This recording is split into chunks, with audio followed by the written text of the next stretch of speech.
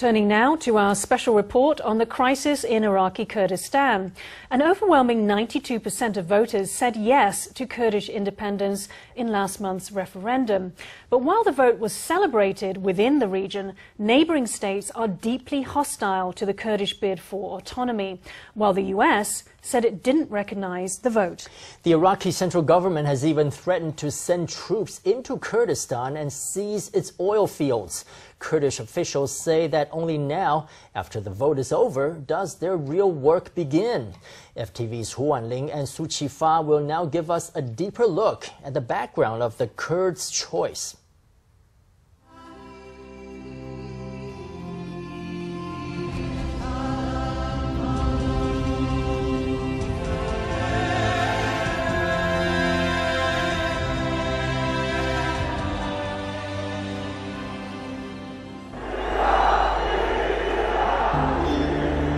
The red represents the blood of the Kurdish people.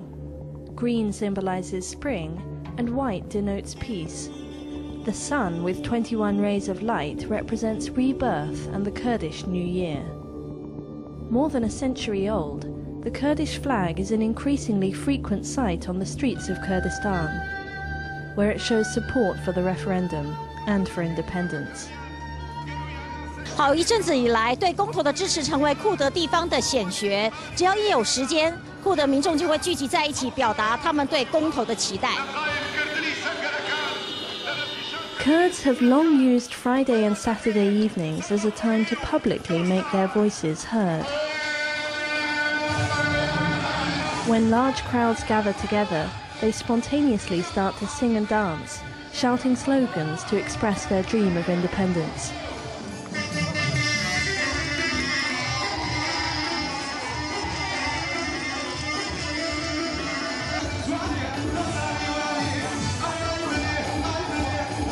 Long time our future in some countries' hand, like Turkey, Iran, and Syria. We want to be dependent like another country, like a European country. On all my heart, I say yes for independence Kurdistan. Our right to be independent. There is Kurdish people like the other countries. They have their rights to be independent. Local security chiefs bring their units to large gatherings and events to keep public security under control.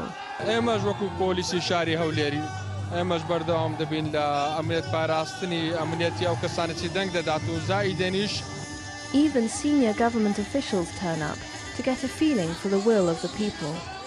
They are free. There is some people, maybe they are saying no, but this is upping to them. And normally we are accepting all the yes and no. But I see mostly the people, they are saying yes.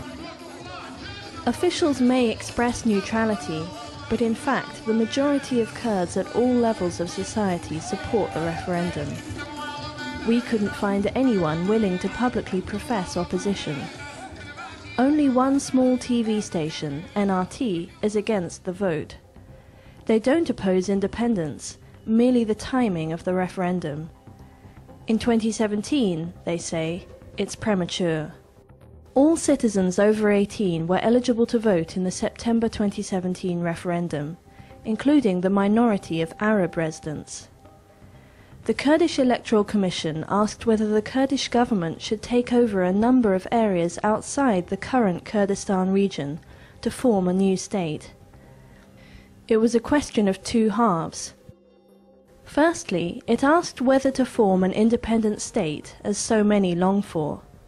Secondly, it asked if that state should include a number of contested regions, mostly oil-rich, in the area between Kurdistan and Iraq. As such, the vote implied an expansion of Kurdistan's territory. This is the region of Kurdistan. This is Shingal. And the Ninawa, it is here. It is here. And the Kirkuk, it is here. This is the area of the Kurdistan region. Yeah. It is outside of the Kurdistan region. Going to join this election. Okay. A resounding vote for independence was easy to predict. But it's a long road from declaring the wish for statehood to realizing it and gaining international recognition. What's the next step?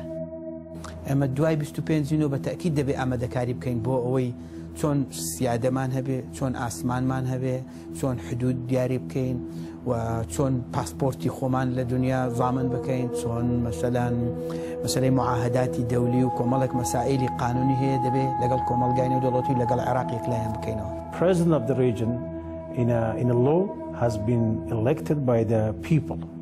People in 25th of September will decide what the choice they would like to prefer.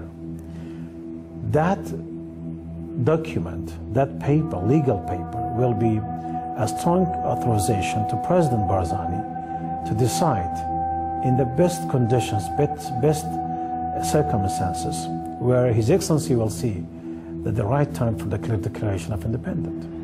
The biggest problem for most regions pushing for independence is how to get international acknowledgement.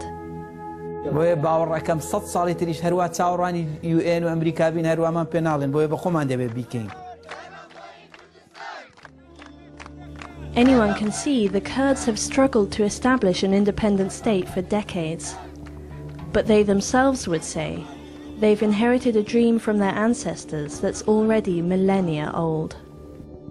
民事新闻胡婉玲、苏启发，我们在中东地区的独家采访报道。